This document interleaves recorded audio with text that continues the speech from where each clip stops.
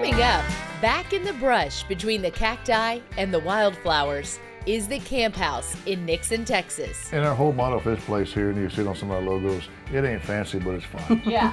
And you know, so and I always tell folks, if you're expecting a real fancy formal place, you probably ought not come out here. Right. Meet Bud Box and the venue he created to give back to the community. I want folks to be able to come out and kick back and enjoy and leave all their troubles and all the worries of the world and life and everything else behind them. Come out and enjoy good music, good fellowship, and good food. Plus, if the flag's flying, the barbecue is ready. The owner of Pioneer BBQ shares why she left New York City for small town life. It really is like a dream come true. A little slice of paradise. Yeah. With a side of brisket. And not to have to say a little prayer that it's enough to be enough. artist Alex Coba pours his heart into the music and shares the roots that took him from the valley to the stage. There may be, people that sing better or write better, but there will be nobody that is going to outwork me because I saw that from my parents. No matter how tired you are, no matter how long the drive is, go. If somebody asks you to go, and give everything you have on that stage. Texas Voices features the artists, musicians, and creatives of our great state next. We'll say a little prayer and give thanks that it's enough to be enough.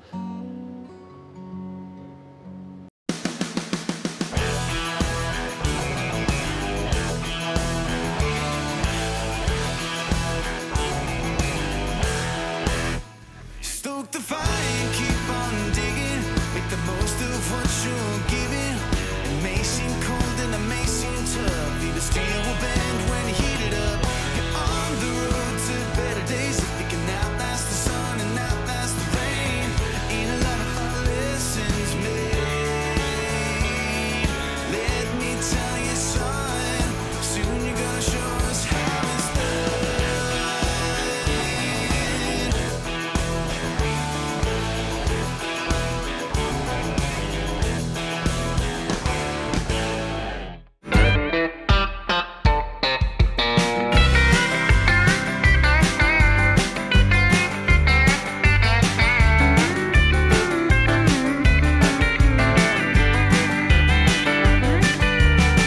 Hi, I'm Lindsay Liepman, and welcome to Nixon, Texas, a historic town full of friendly people, excellent barbecue, and Camp House concerts. The music venue was the vision of longtime resident Bud Box as a way to give back to the community and the artists.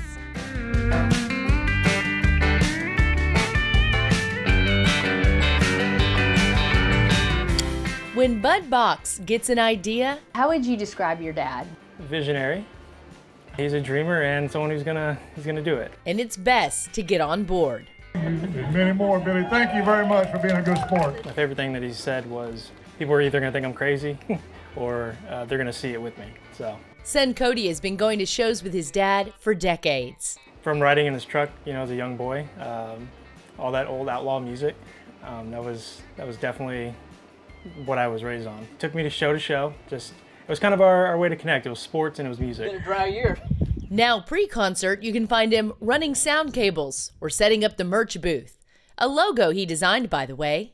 We had a really friendly donkey, and so I actually got a photo of her really close up, and she was the original logo. It also gives it you're in the middle of nowhere, there's the critters, the goats, the donkeys, the coyotes. It tells you what the vibe is out here, It's gonna be better than you expect, but it's not gonna be so fancy you need to, dress up, so. Might be middle of nowhere, but the center of something special.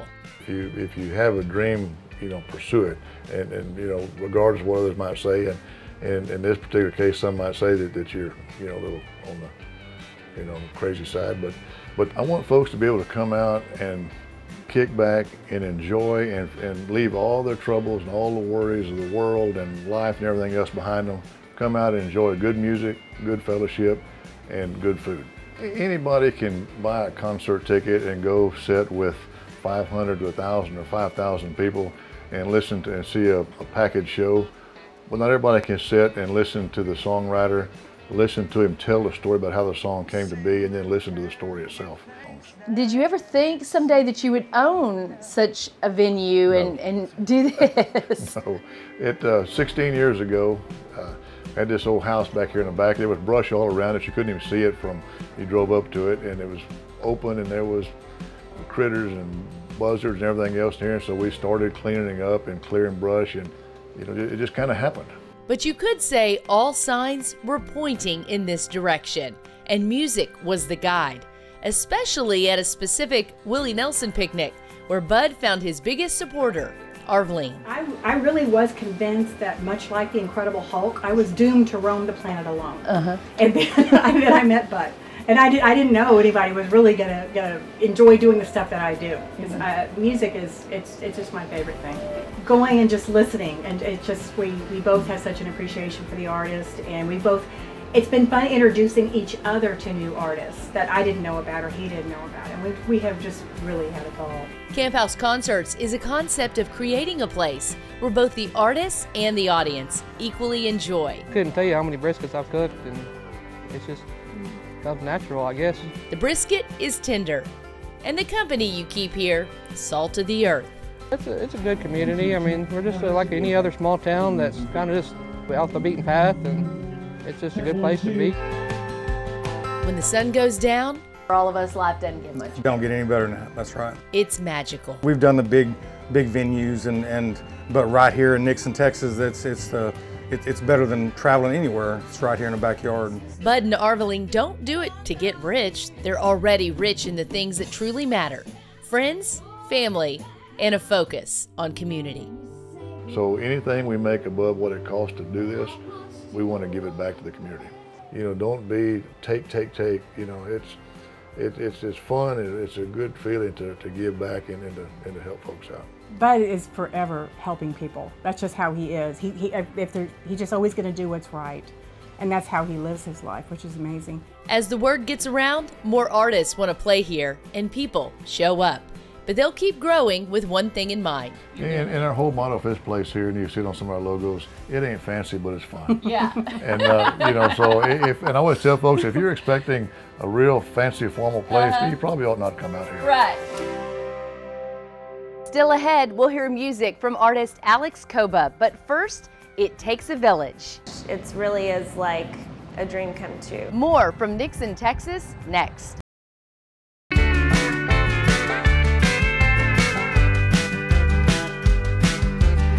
Welcome back. As soon as you drive into Nixon, you will smell some wonderful barbecue wafting from Pioneer BBQ. The owners left New York City to come here for the life they really wanted. An ad on Craigslist is how native Texan Amy Collins and her husband moved nearly 2,000 miles to find their forever home. We were ready for something new, something smaller. We wanted to kind of move out into the country, and we just happened to find this place for sale. We came down and checked it out, and we really liked the small town. It has a cute little Main Street area. Everyone here was really welcoming whenever we came down here, so it just seemed like the right fit for us. The writing was on the wall, and they haven't looked back. Sitting out on our porch and letting the dogs just run around and watching the cows, and especially on days like today where it's so beautiful, it really is like a dream come true. Especially because it felt like such a long time coming for us finally like settling into somewhere where we felt like we could really call home. A little slice of paradise. Yeah. With a side of brisket, which a huge portion of brisket and a couple of sides. Oh, and about that brisket, if the flag is flying, you should come on in. People love our brisket. They also love our ribs. We do our ribs a little bit differently. My husband is from St. Louis, and they like things saucy up there, which is not something that is a typical Texas style thing. So we do our pork ribs a little bit saucy, and people find that it's different, so they really like it and they find it interesting. Our chicken is very popular. I think people also really appreciate that all of our sides are truly homemade. A lot of times when you hit these like small town, hole in the wall kind of spots, the sides are kind of an afterthought. but our sides are very good and very popular. People come just to get like quarts of sides. The sides are what brings Bud Box to their door today to carry back to their guests at Camp House concerts. He's a regular, and so are a lot of other folks in town. Our customers are a mix of people just passing through. We're on sort of a track from Austin to the coast, so we get a lot of people just driving, and especially during the summertime. We get a lot of oil field workers, truckers, and then just people who work around town that come in multiple times a week for barbecue. So we've really gotten to know everybody that works around here and eats around here. Just make sure you get there before it's gone. Coming up, artist Alex Coba performs at the Camp House and shares his music legacy that started in the Valley. If I'm everything you say I am. There are some artists who have performed at the Camp House that keep getting invited back because they're just that good. And artist Alex Coba is one of them. We sat down to talk to him about his musical roots that began in the Rio Grande Valley. Yeah, and why we keep in school. Yeah, and why we keep in school. It was our own little world, you know. In between the valley and the nearest metroplex being Corpus is the King Ranch. So you're really cut off from the rest of the world, really cut off from the rest of the state of Texas. So like songwriting and being able to do this type of thing was foreign. I didn't know you could pick up a guitar and go play for, you know, less than 100 people and it'd be a career. Before the gray came, found it's time to settle in, taking over. Where the color once had been, there was a small town boy, 10 badge and a gun, chasing a western sun. It moved a little easier when he was young. So do you feel like the music found you or you found the music? 100% from the womb, really. Yeah. My mom sings and still does, and you know, her voice is 100% the soundtrack to my life. In the womb, she sings when she's in the kitchen, she sings when she's in the car. Of course, growing up at church and hearing her voice, I think I've played behind her on the piano at 100 different funerals and weddings growing up, and it was there. So it was really weird not to do this. And I think if you ask her, or if you can rewind the clock and ask her when she signed me up for piano lessons, what is that Alan Jackson song? I didn't know that he'd take it that far. Right. She's like, oh, you're gonna do this? Okay. She thought, well, we thought it would be a good skill for you to have. Right, right. We'll say a little prayer and give thanks that it's enough to be enough. Give a lot of credit to like the Red River songwriters. You know, Walt Wilkins, obviously #1 on that list, but being able to meet guys like Drew and Josh. So Drew Kennedy and Josh Greider, you know, we're kind of around the same age, and like I said, I didn't really meet people where it's like, hey, we have a family, and hey, we do this, and you can do this, and you, as long as you treat it like a job and you study and you put forth the effort into really writing good songs and knowing who's come before you and having a respect level for it. That's what I learned from them. They're different pockets and they're different worlds, and I just found what I thought was home for me. If you don't mind, dear. Do you have a favorite song that you've written so far, and do you feel like you've written your best or your best is yet to come? I wrote one song sitting next to my grandfather while he passed, and I think that song for me is just always going to be that song. I've written songs for my son. You know, the first record is very much a quiet songwriter record because it was all written while he's napping. You know, and it's like, don't wake the baby. Anybody that loves songwriting is looking to be a guy or a Towns, you know, that are successful and have those things. But I mean, Guy's gone, Towns is gone, people still talk about him, and Lyle's still out there doing it. To me, it's really just, if I can tell my stories and they carry, and I can do this for for as long as they let me. I want to. There may be, people that sing better or write better, but there will be nobody that is going to outwork me because I saw that from my parents. Right. And it's just put the time in, no matter how tired you are, no matter how long the drive is. Yeah. Go. If somebody asks you to go, and give everything you have on that stage out of respect for the invitation. Yeah. Still ahead, Alex performs his original song, Enough. Hi, I'm Alex Coba. I'm out of Houston, Texas, originally from the Rio Grande Valley. This is a song, Enough, I wrote for my grandparents and growing up in the Rio Grande Valley from a farming family.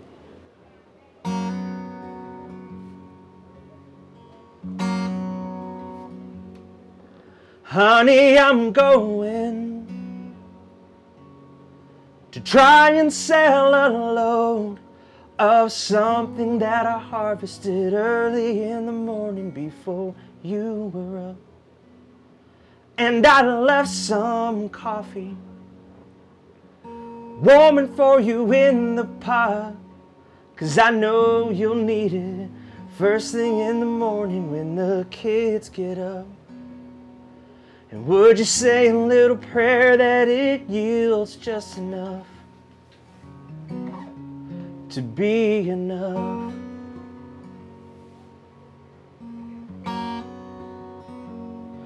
If you don't mind, dear, could I ask you for another day where you keep it all together and pray for clear weather while I'm away?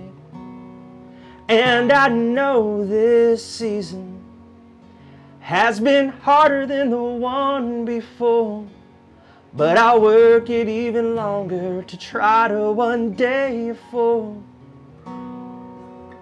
not to have to say a little prayer that it's enough to be enough.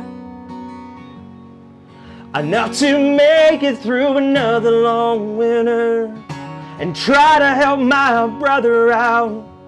His farm has been in better days than it's in now.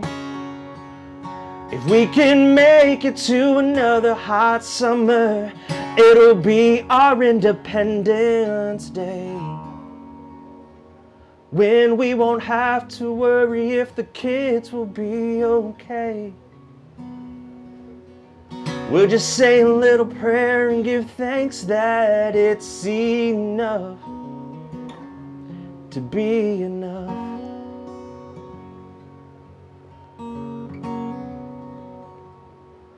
I'm headed home now, and every mile marker seems to serve to remind me of all the little prayers you said over the years, that my truck may make it and I can somehow outrun the storm, and that all this time away from you is worth fighting for. So won't you wear down another couple beads on that rosary for me, and pray that it's enough. Enough to make it through another long winter and try to help my brother out. His farm has been in better days than it's in now. If we can make it to another hot summer, it'll be our Independence Day, when we won't have to worry if the kids will be okay. We'll just say a little prayer and give thanks that it's enough.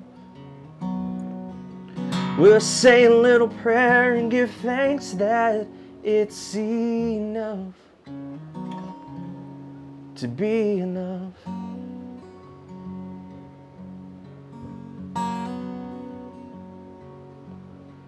Say a little prayer and give thanks that it's enough to be enough.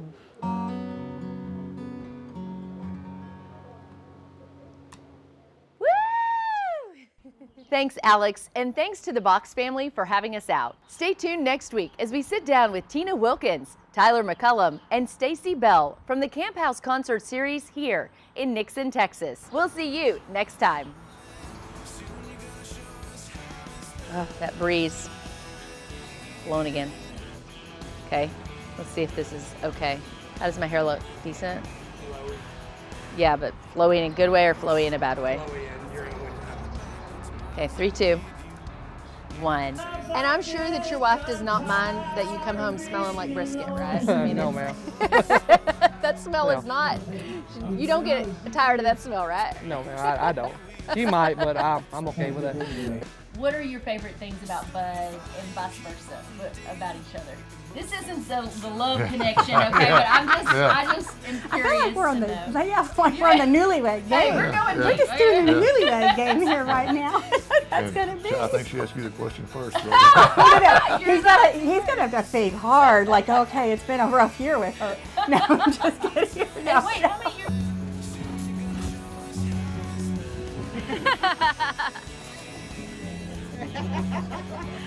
You get that cameo in. Let it stabilize it, or are you just gonna hold it? Throw it. Okay, ready?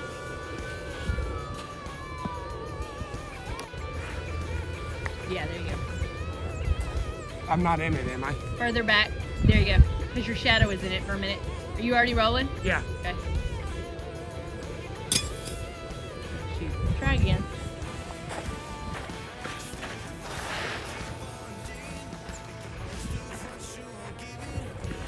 You're good. No, back. Like come this way because it's that shadow. Okay, now you're good.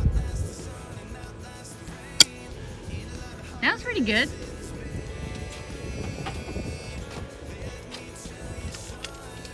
I gotta put the cape on. Let's put it on the inside.